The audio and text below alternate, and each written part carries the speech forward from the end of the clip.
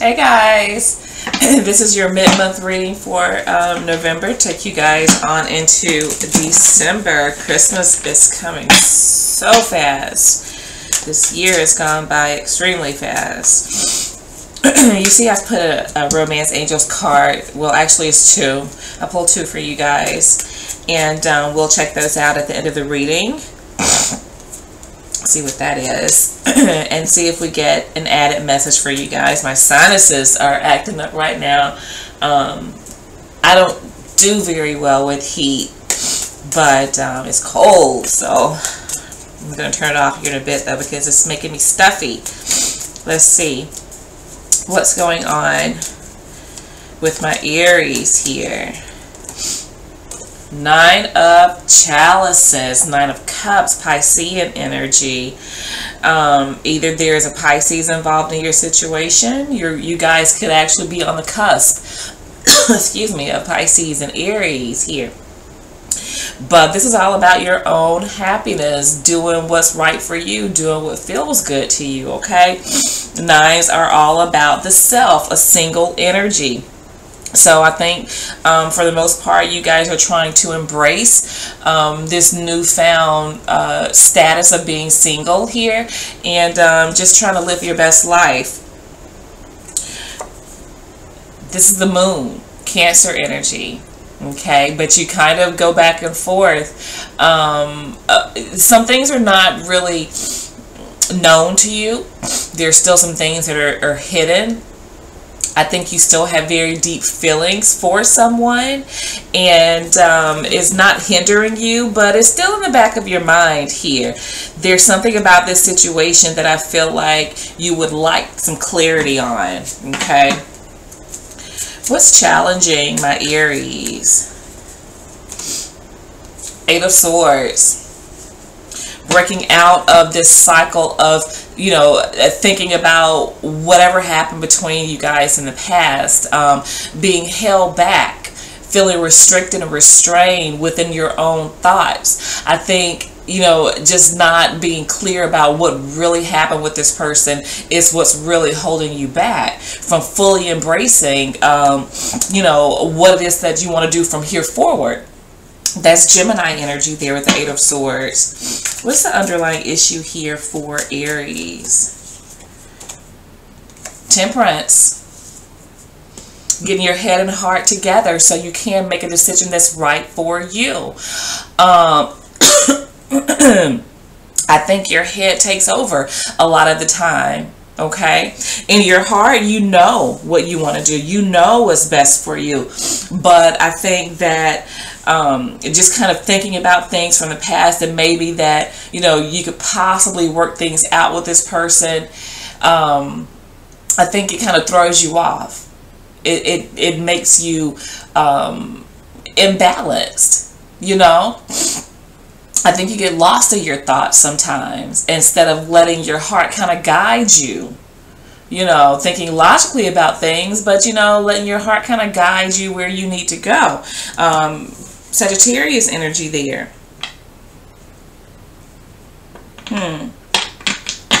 Let's see the recent past for you guys here. Tower. There's a breakup for a lot of you, suddenly, something you guys just were not expecting. But I feel that you're trying to, you know, basically accept and embrace that now it's time to live for you. But, you know, you keep getting stuck on whatever happened between you guys in the past, whatever you felt like, you know, went wrong. You're trying to rationalize certain things, and some things just cannot be rationalized or reasoned with. And also I feel like you're trying to figure out, you know, did you have more responsibility?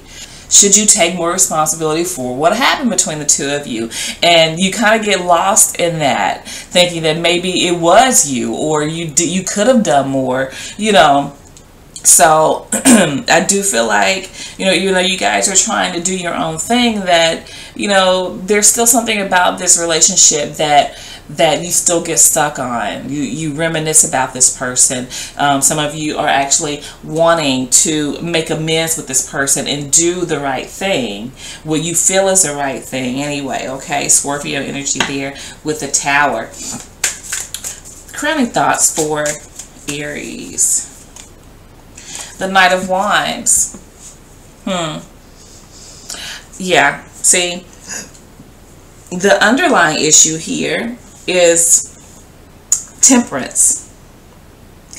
This is like basically filleting yourself open spiritually and wanting to do what's right, wanting to make things right, figure out if there's something that you can do.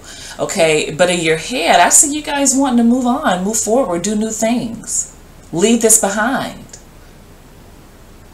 I feel that you are definitely at a crossroads here, but I don't know. I feel like you guys are actually beating yourselves up sometimes about the breakdown of this relationship. Okay. What's coming in for Aries? Death. You have the Tower over here in the recent past, and now you have death over here, what's coming in. And I think this is all about being able to let go of what has happened because you cannot change it. Okay? And moving forward, doing something completely new with what the information that you have currently. It wasn't working. It was instability there. You're by yourself, trying to make you happy. So I think all of these thoughts of whatever happened between you in the past, and did you really, have a hand in the breakdown of this? I feel like you guys are letting that go. It's done. And moving forward. I see that's what you want to do. So again, we have Scorpio energy here. How is Aries viewing this situation? Four of Swords. I do get that you guys are healing and you're really tired of thinking about it. You just want to be able to let go and move on. You want to get over this. You want to get past this hurdle. You want to stop having all of these ruminating thoughts and thinking about shit over and over again, replaying moments that happened between the two of you. You just want to be able to let it go and move forward. Libra energy there. The influence here for Aries. King of Swords. I feel like there is an air energy here. Gemini, Libra, Aquarius energy. I think this person is somebody that's probably mean. They come across as very kind of cold and non-feeling. I do get that this person, feels like they have all the answers. They're know-it-all. And I don't get that this person is changing or has changed. Whatever it is that they believe, if they believe they're right, they still believe they're right. They'll always believe they're right. So I'm getting strong Aquarius type energy. Gemini, Libra is here, of course, as well. But, yeah. They're not facing the fact that, they had a hand in what went wrong between the two of you. This person still affects you because I'm getting that this person has not, taken accountability for their actions. I see that you are here. You're trying to, but regardless, if this person's not accepting that they had a hand in it, then it's not going to work out. And you know that there's no need for you to sit up and, think about where you went wrong with them. If you're thinking about where you went wrong, then I think you're thinking about it for some other potential situation. So you won't make the same mistakes again, is what I'm getting here, okay? Hopes or fears for Aries. And then we have the Hanged Man, that you won't always be stuck in this situation, that you won't always have to sacrifice yourselves for the greater good of the relationship, that you will be able to move forward and move on, okay? You want some change in your life. You want, you know, this stagnant situation to end. So you can be able to, you know, get into a relationship that you feel like has reciprocity, that you feel like has transparency, that has emotional maturity and growth in it. You want that. You don't want to be stuck, you know. What is the overall outcome here for Aries? Nine of Swords. I think you guys are feeling like you're never going to be able to move on. Like you're never going to be able to have that relationship where you're not constantly battling, or you're not constantly, this person is not constantly playing mind games with you. I think some of you are fearing that, you know, the relationship that you deserve, you're not going to get it. I think that's what this is, that you'll never be able to fully move on past this person even. Like you're never going to get over them. And you know that is not the truth. With the Nine of Swords energy, that is not the truth. Okay? So let's see what your Romance Angels cards are. Romantic feelings. Your feelings are real and worth exploring. Okay? And then we have playfulness. To recapture romance, allow your inner youthful spirit of fun to shine. This is so Aries here. So Aries, the babies of the zodiac. You guys are free-spirited. Okay? If you want a relationship, if you want to you know, explore relationships again, then you have to believe that you can attain the type of relationship that you want.